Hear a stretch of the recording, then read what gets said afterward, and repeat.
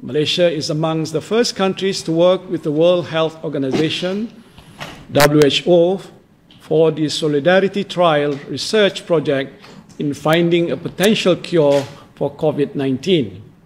And this involvement in a globally coordinated trial allows us to collect data, compare safety and effectiveness of treatment protocols using different drug combinations. Tan Sri Muhyiddin turut berkongsi langkah agresif negara dalam meningkatkan jumlah pusat saringan dan pusat kuarantin selain menambah baik proses rawatan di hospital seluruh negara. Malaysia mempunyai 43 makmal yang berkeupayaan melakukan lebih 11,000 ujian ke atas kes COVID-19 dengan berkesan dan pantas.